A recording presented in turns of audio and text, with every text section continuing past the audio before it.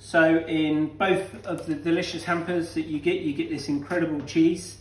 It's called a black Truffle Baron Bigod. Exciting cheese for me. This cheese is from where I'm from, close to, in Suffolk. And it's made by the guys at Fen Farm dairy.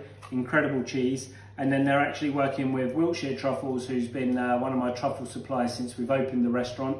Incredible truffles. So these guys have actually teamed up to make this incredible cheese. So we're going to do this as a cheese board. It doesn't get simpler than this. If you just cut your cheese, you can see after you've cut in that it's beautiful and gooey. Very important that this cheese is room temperature, so get it out at least half an hour before you're going to eat it. You can see this beautiful layer of black truffles and how ripe this cheese is.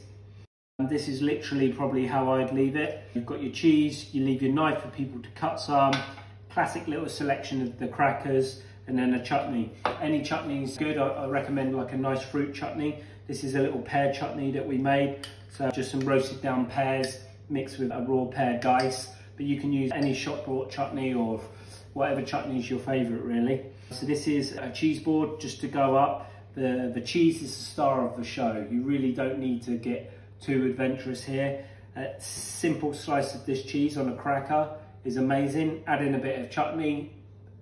That's it, it's all you need. So if you was unable to finish that cheese, because it's an intense cheese and you want to stretch it a little further, another really cool thing you can do is bake this over some potatoes in the oven. In our house, traditionally, we always cook way too many roast potatoes. Boxing Day, we have cold roast potatoes in the fridge. So this is the roast potatoes that you'd have left over. We're simply got these nice and hot back in the oven. Just with the back of a fork, you just want to crush them so they sort of like go flat. Not too crushed, just so they soften a little bit. Push down, and this will create a flat base. And then what we're going to do is slice the cheese and just lay it over the top of the potatoes and bake it in the oven.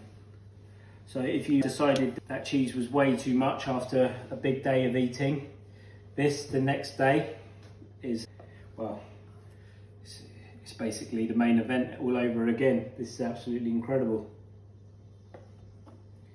So potatoes crushed,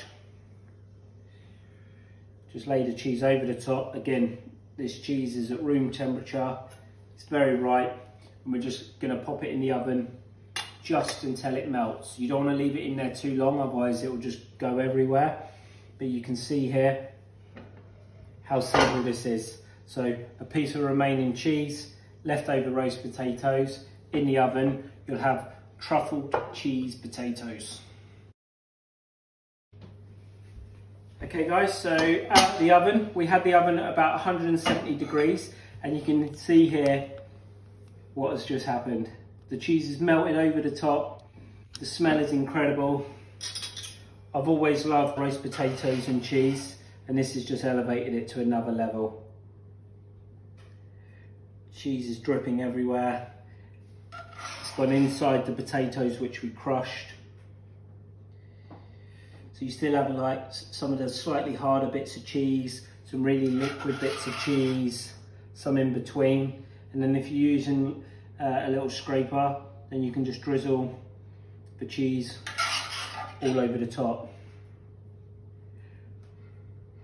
Might be nice with a little fresh leaf salad with a nice vinaigrette dressing, but you know, or you just go full power luxurious and eat it as it is.